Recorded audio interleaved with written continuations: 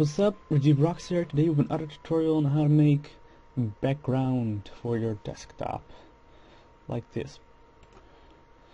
See, very easy and it's fun, you know, for people who are lazy. You can do this and you can make it custom, you know. That's what I'm doing. So let's start by adding a floor. Yeah, a floor, that's right. Some pretty sophisticated stuff we're doing there. So okay, now put in, go to MoGraph, go to MoText, add a text, turn my thingy here, MoText, click on it, change text to whatever you want. I'm going to change it to Rajiv Rocks because that's me. And then change the depth to 40. You can change it whatever you want. That's, yeah, I think you know what depth is, so let's position it other, then change the font. So hurry up, yes. Okay, I'm going for the T, B S T O, wait, looking for the TR, Transformers. Yeah, bitch.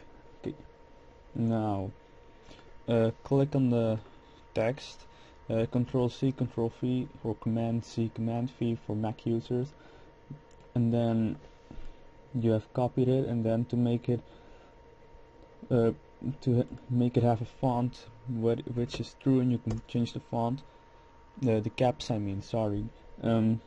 Do this, change the depth to 20 and move this a bit in the middle, the one that you yeah, you know what you just did, the copied one.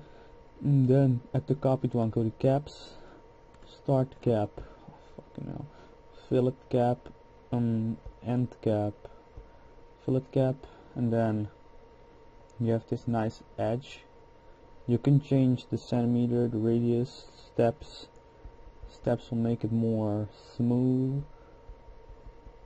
like that, but I'm going to keep it 1 on 1.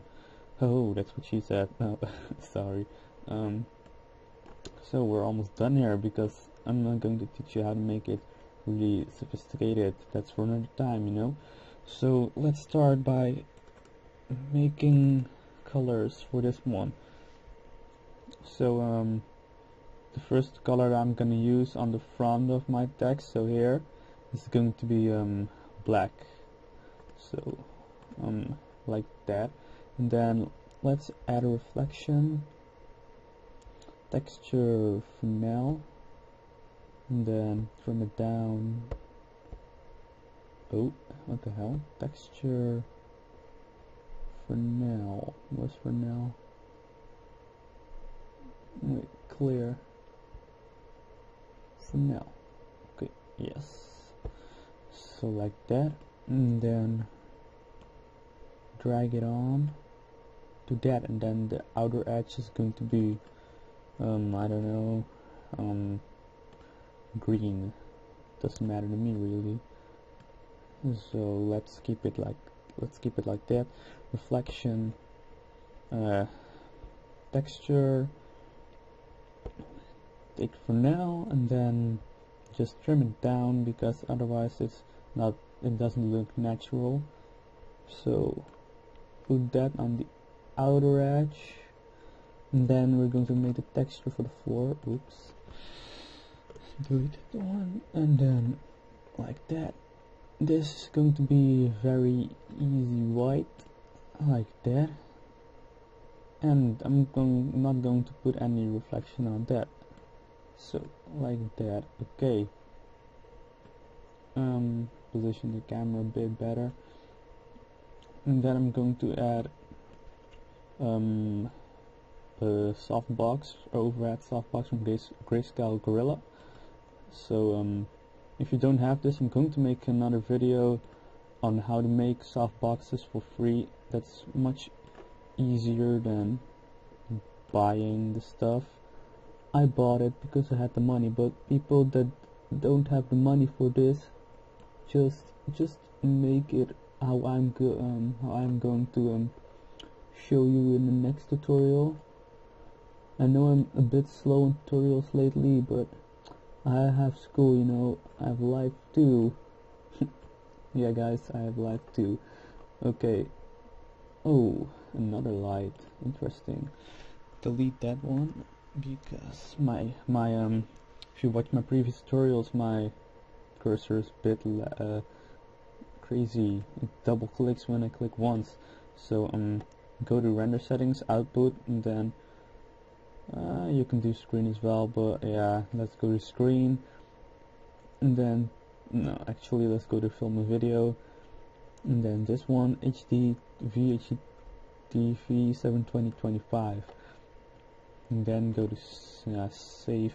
I'm going to do at the end anti-aliasing, best still image, because it is a still image. Whoops, and then do best still image. I'm going to put this down because I have a really slow computer, so change go to options, ray depth 6, reflection depth 3, and shadow depth 6, and take the blurriness off.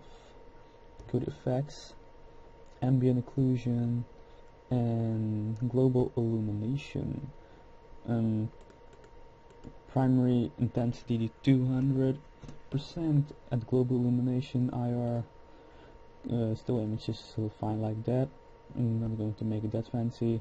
These two low, and can't pronounce them. Very stupid names.